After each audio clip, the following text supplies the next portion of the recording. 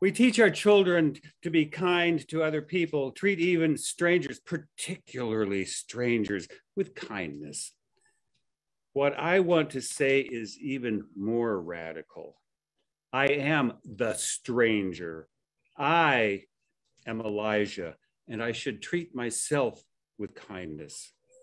What does it mean to be kind, respectful, and generous toward others, even strangers, if that comes not from a place of high self-regard? I probably, like most of you, am sometimes subject to an earworm attack, a bit of song that comes unbidden and keeps repeating and repeating in the mind. They're usually pretty random. But there is one that comes more often than any others. It's like a recurrent chronic infection, and I caught it in church as a child. It goes something like this. Just as I am without one plea. It's probably familiar, but that. Yeah, most of you have heard this at some time in your life. It's a very popular hymn. It's the hymn that caused Billy Graham to be converted, and he always used it for his altar call for others. But there was certainly no just as I am in our family when it came to church going. We were scraped and scrubbed, shoes shined, shirts ironed. There was time set aside during the week to memorize Bible verses, to get a coveted gold star next to my name.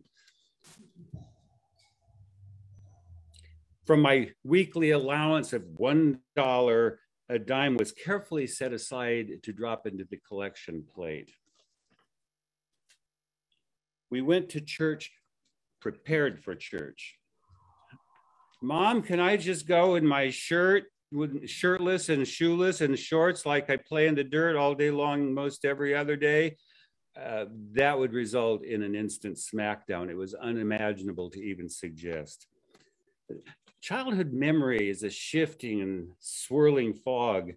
How many of my present day beliefs, attitudes, and behaviors based on misunderstanding of something barely grasped in the past?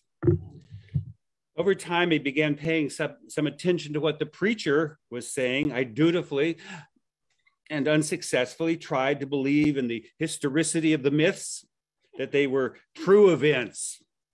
The morals of the stories, though, often did stick, even though the stories were fabulous. I have no idea what distorted message I absorbed from the hymn, Just As I Am. Now, I'm pretty sure we've never sung this hymn at First Unitarian, but nevertheless, I hear echoes of it playing softly in our background, but a misunderstanding of the hymn, the message turned around somehow. Do we promote an image of a feel-good, come as you are church? Charlotte Elliott, who wrote this hymn in 1835, would be alarmed to know that it is used to defend a lack of preparation to insidiously promote the deadly sin of sloth. An invalid for the last 50 of her 83 years, she wrote, "He knows, and he alone, what it is, day after day, hour after hour, to fight against bodily feelings of almost overpowering weakness, depression, and instability, such as the body causes me to indulge." Now, Miss Elliott, as an invalid, composed hundreds of hymns beside this, published several volumes of poetry, many still in print, and was the editor of several journals, and all in the penumbra of chronic fatigue and depression. Jose Ortega y Gasset wrote, "I am I and my circumstances. If I do not save it, I do not save myself." As a corollary, he wrote that life is what you do and what happens to you. Miss Elliott's body was what was happening to her. What happens to me is the just as I am part of the equation. what I do with it and how I act in the world depends on how I act toward myself.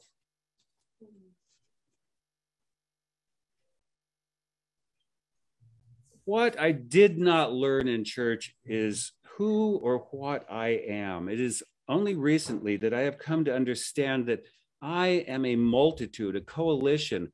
These words we use like spirit and mind, those do not emerge from within me, but they emerge as a negotiation from a coalition of shifting and shimmering network with an illusion of continuity and consensus.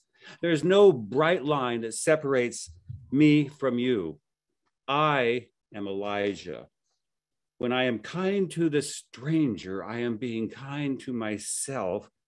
And it is only through being kind to myself that I can be truly kind to the other. I went over my 5 minutes, but I'm done. Good morning. My name is Marie Ann, and I am a very proud member of this worship team and of this blessed congregation. Over the past 6 decades, I have spent thousands of dollars, thousands of hours working on accepting me, just as I am. I am like all of us, so complex. Nature or nurture, childhood love or trauma, life choices or fate, betrayal or respect, how I am and who I am has come from all of these and more. As some of you know, Maya Angelou is one of my favorite people and heroes. I'm going to have her assist me again today. She said, "My mission in life is not merely to survive, but to thrive, and to do so with passion, some compassion, some humor, and some style. I am a daughter, a sister, a mother. My connection to those family members is now gone. Those people have either died or are estranged from me. Am I still a daughter, a sister, and a mother? Who am I now? Through the past 60 years of my adult life, I have also been a wife, a girlfriend, and a partner, all connections long gone. So the words now are ex or former. Who am I now? We navigate our adult lives through our 20s, 30s, 40s, 50s, 60s, 70s, and beyond. And as a dear friend of mine says, being a lady of a certain age, as expected, I got married, had children, bought a house, lived in the suburbs, and fortunate to take family vacations, camping, national parks, family visits, etc. Nothing wrong here, really. And as some did, I got a divorce. And then what? Single parent, worked hard, and then one day, I was alone. Who am I now? I have been an office worker, a business owner, a sex abuse counselor, an English teacher, an elementary teacher, and when I was young, several starts and stops at jobs. Now I'm retired, yet I'm still busy. I volunteer my time to disaster work, food distribution, humane society, pet therapy, and this blessed community. I spend time with friends, of course these days on Zoom, sometimes in person. I continue to thrive and grow. Who am I now? Another quote of Miss Angelou's is, if you're always trying to be normal, you'll never know how amazing you can be. I tried normal. I got married, I had children, I lived in the burbs. I did it all twice. Then it was time to be just me. I remember the question I asked myself, and the answer. If I could do anything I wanted, what would I do? And the answer was fast, teach and travel, and off I went. The second half of my life has not been normal. Wait, normal by whose standard? I started college again, and after graduating at age 49, I moved to Japan, and yes, by myself. I have lived and taught in 4 countries and then came to Hawaii. I've traveled to many countries and have seen many places on my bucket list. Borneo, Cappadocia, Ephesus, Halong Bay, Angkor Wat, just to name a few. 10 years of adventure. Pretty amazing, I would say. What did I learn about me? I like people and learning about cultures. I like history and learning about long ago. I have a vagabond heart and love adventure. I really like this about me, just as I am. Maya Angelou also said, success is liking yourself, liking what you do, and liking how you do it. Success is the opposite of failure. When the outcome turns out well, then that tells me that that means success is personal, different to different people.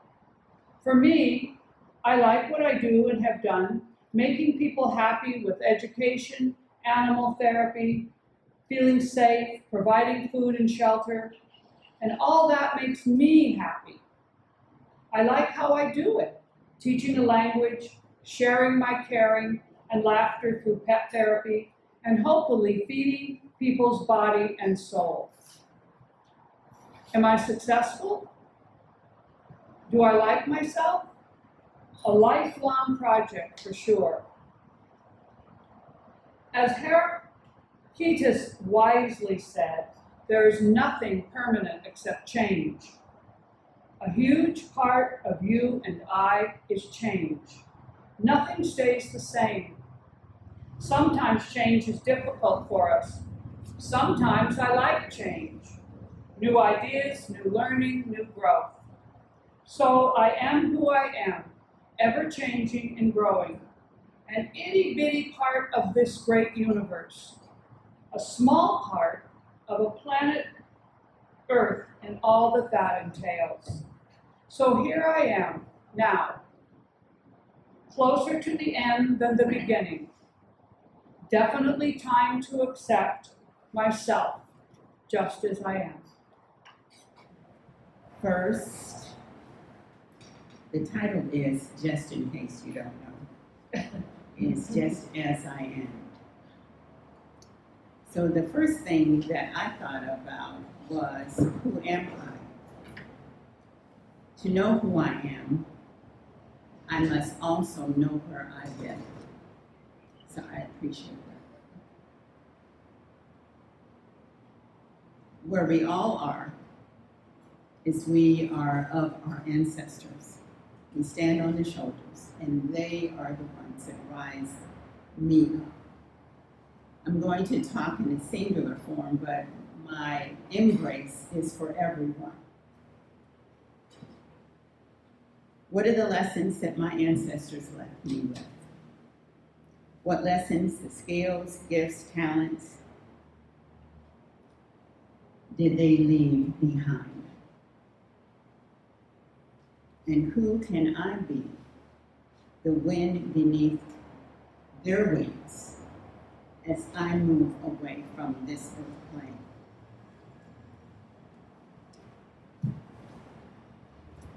I am absolutely an unapologetic African woman, resilient, strong. There is power in knowing who I am. There are some wonderful parts about me, such as kindness and patience, compassionate, and I listen with my heart. I'm loving, I'm considerate, and I have a sense of fairness. And then there are some parts of me that is like a pit bull.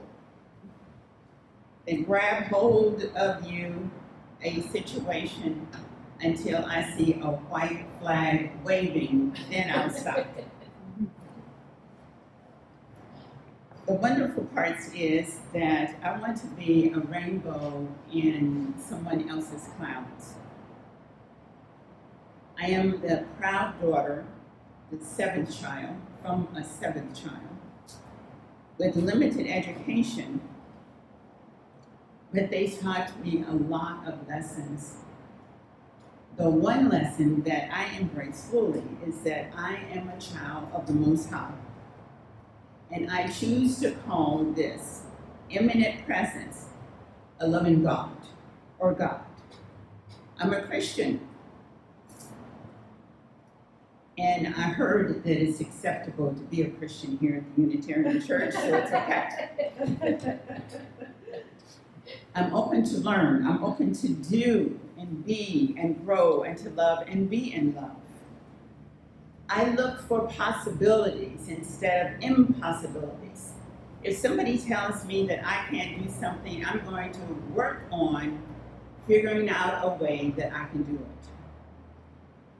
So in our household, the Williams household, you couldn't say, I can't do that or I can't be that, because my mother and father, they were not going to hear it. Always do your best. Be prepared, be punctual, show up, and be present. My parents were the wind beneath my wings, which is my other favorite song that's going to be sang today as well. Kindness matters. Gratitude matters. Kindness is an act, is not an act. It is a lifestyle. And the theme for the month of August has been kindness. I like to always talk about some personal things when I give a talk. So my husband the other day said, I asked him something, and he said, I thank you for all things. So I asked him, what things? He said, you make me feel so special all of the time. And that really, really affected me. My husband right now is in the hospital. He's okay, but I needed to be here because I need to show up, and I need to show up fully. I appreciate him so much. I need to take responsibility on what I think about, what I say, and what I do. I need to do my spiritual work every day.